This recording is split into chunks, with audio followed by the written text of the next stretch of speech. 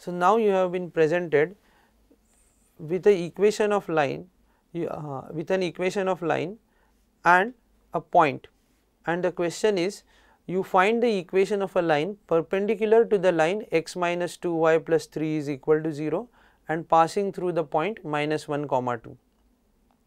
So, in this case let us identify the equation. What are general form of the equation, that is ax plus by plus c equal to 0, and you can easily see that a is equal to 1, b is equal to minus 2, c is equal to 3. Therefore, the slope of the given line, the line that is given to you, will be minus a by b, which is minus of 1 upon minus of 2, that will be half. So, the slope of the given line m1 is equal to half. Now, if at all a line is perpendicular to it, then you already know that the product of the slopes is minus 1.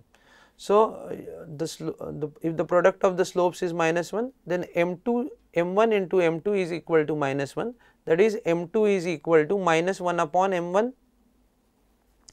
So, minus 1 upon m1, m1 is half, which will give me m2 to be equal to minus 2.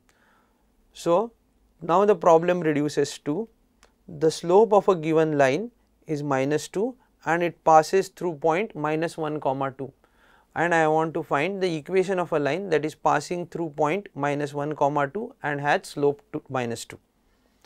So, use the slope point form, y minus y naught is equal to m times x minus x naught.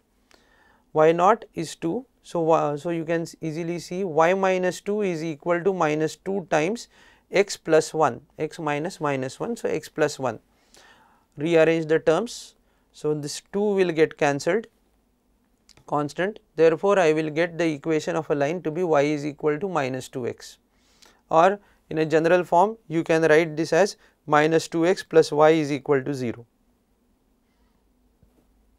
Okay. So, let us try to figure out whether it is the line which we have actually found is perpendicular or not.